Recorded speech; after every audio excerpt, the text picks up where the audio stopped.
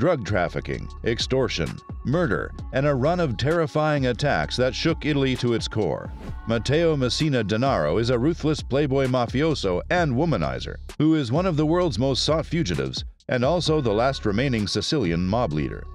Being one of the most notorious killers, Matteo is also famous for living a luxurious life. He loved driving a high-end Porsche sports car and sporting a Rolex Daytona watch, along with Ray-Ban sunglasses and designer clothing from Giorgio Armani or Versace. Watch the video till the end as we tell you all there is to know about the life of Matteo Messina Denaro. Early life. Matteo Messina Denaro was born on April 26, 1962, in Castelvetrano, Sicily's Trapani province in Italy. His father, Francesco Matteo, also known as Don Ciccio, was the chairman of the Trapani Mafia Commission. His father began his career as an armed guard for the Diali family, who were the affluent landowners and the founding members of the Banco Sicula. It was them who gave Matteo's father a substantial estate in Castelvetrano. Matteo learned to wield a gun at the age of 14 and committed his first of many killings at the age of 18 in 1980. Matteo then became capomandamento of the area containing Castelvetrano and the neighboring cities after his father died in November 1998. While Matteo was in charge of his domain, Vincenzo Verga ruled over Trapani and its environs. The infamous terrorist campaign.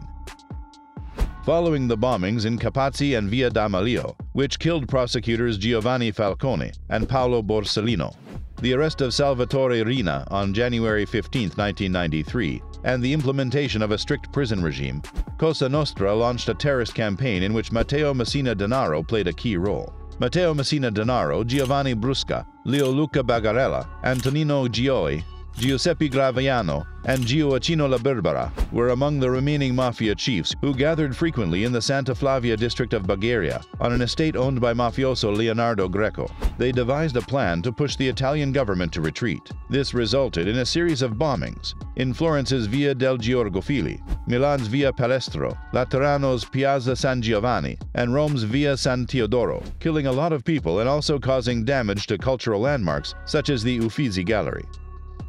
On the run. Matteo also followed TV journalist Maurizio Costanzo, host of The Maurizio Costanzo Show, who narrowly avoided being killed by a car bomb. Denaro also kept track of Giovanni Falcone and Claudio Martelli, who was the Minister of Justice at that time. Matteo went into hiding in June 1993 after the massive bombings that sent everyone into frenzy. Investigators believe Matteo spent the next 3 years, until 1996, somewhere between Aspra and Bagheria, with his girlfriend Maria Messi, with whom he also traveled on holiday to Greece, under the false name of Matteo Kratzolici. Matteo then moved in with his mother after having a daughter from an earlier relationship with Francesca Alagna. In a letter confiscated by authorities that was intended for a friend, Matteo claimed that he had never met this daughter. Matteo's girlfriend, Maria Messi, was arrested in 2000.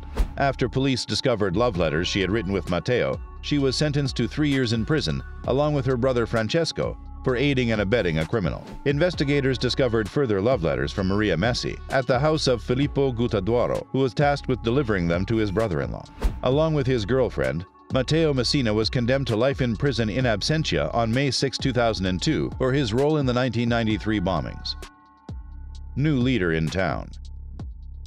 While all hell was breaking loose, Matteo took over the leadership of the mafia in the province of Trapani after Virgo was arrested in 2001. He was now in command of 900 men and had reformed Trapani's 20 mafia groups into a distinct mandamento, apart from the rest of Cosa Nostra. The Trapani Mafia was considered one of the most powerful groups.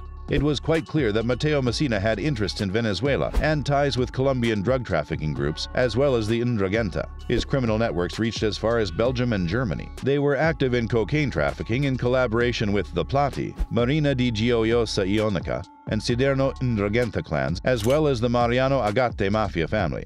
Matteo rose to prominence on April 12, 2001, when the journal L'Espresso featured him on the cover, with headlines proclaiming him the new mafia boss. He had been on the FBI's most wanted list since 1993, and Forbes magazine named him one of the world's top 10 criminals. Even now, following the deaths of Bernardo Provenzano in 2016 and Salvatore Riina in 2017, Matteo is widely regarded as the undisputed head of the mafia bosses. The head of mafia.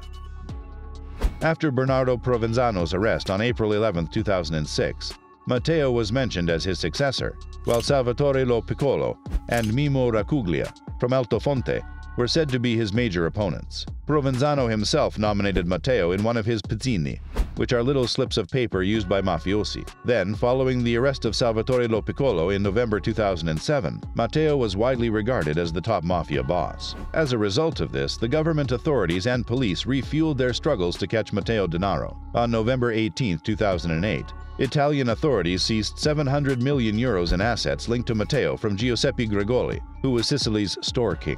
The authorities also seized 12 businesses, 220 real estate holdings, including villas and apartment towers, and 133 land holdings totaling 60 hectares. Authorities also confiscated documentation linking Gregoli to Matteo in the hideout where Provenzano was caught. At that time, Matteo was believed to be hiding near his family's home in Castelvetrano and traveling between safe houses. On November 15, 2009, one of the top leaders of mafia groups, Domenico Racuglia, was apprehended in a tiny village near Trapani.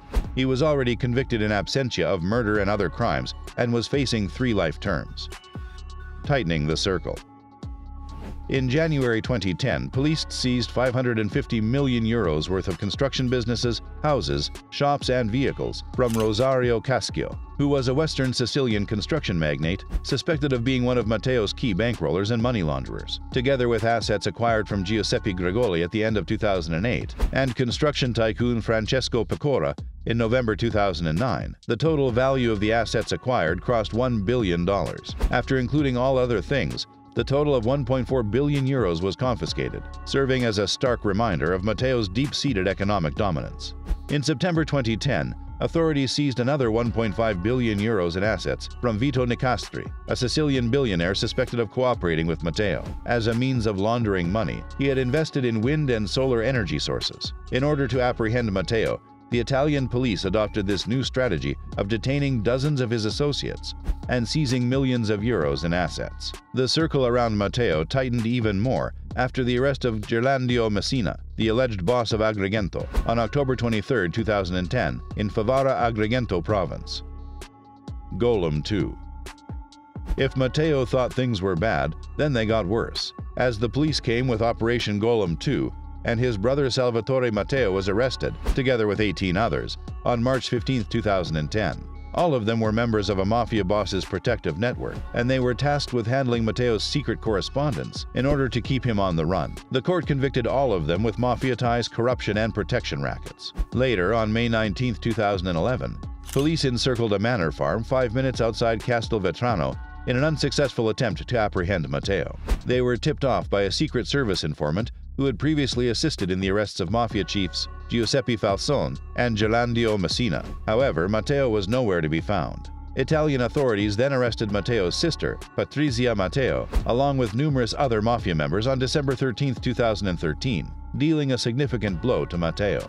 She was sentenced to 14 years in jail on April 17, 2018 for mafia affiliation, external competition, and attempted extortion. In December 2014, it was reported that Matteo was on the verge of being apprehended when the Italian authorities seized 20 million euros in assets from him in the form of valuable olive trees in Trapani. Matteo was receiving funding from the Fountain of Gold olive oil business in the area. In the search for Matteo, about 200 Italian police officers executed search warrants at residences controlled by around 30 Italian mafiosi in and around Castelvetrano, Matteo's hometown. Still free. Matteo Messina Denaro is still on the run and is considered to be one of the most mysterious crime leaders currently featured in the world's most wanted list. The boss of the Cosa Nostra group has now eluded capture for nearly 3 decades. Matteo is unique in that he is a representative of both the ancient and new mafias, as he sees the mafia as a higher state, involving a chosen few who are worthy of the honor, much as the old mafiosi did. At the same time, he is also quite modern, and only those who are close to him are allowed in his inner circle. Denaro's fortune is based on a massive extortion operation that includes forcing businesses to pay protection money and skimming public building contracts. He's also allegedly implicated in international drug trafficking with the Contrera Caruana clan, which has also drawn the attention of the U.S. Federal Bureau of Investigation. He also makes money through legitimate businesses as he owns large olive fields and has stakes in a Sicilian supermarket chain. He is also believed to have ties with an olive oil production business that was corrupt and exploited cheap African labor in its early days. Matteo has deep ties to mafia factions in Palermo, particularly in Brancaccio, the Graviano family's region, as Matteo's brother-in-law, Filippo Guttaduaro, is the brother of Giuseppe Guttaduaro. Matteo Messina Denaro has a very proactive criminal mind, which is clear from the fact that despite living a lavish lifestyle and being linked to a lengthy list of crimes, he has never been caught by authorities. His famous nickname, Diabolic, was also inspired by an Italian comic book villain who always managed to get away from police. Despite his violence and links to terrorist acts, Denaro sees himself as a philosopher and folk hero. There are reports that he underwent facial repair surgery and is still living the high life, financed by unscrupulous politicians and businesses. Well, that's it for today's video. If you found this video interesting, then make sure to give it a like, and don't forget to subscribe to our channel so that you don't miss out on any of the amazing videos we have in store for you.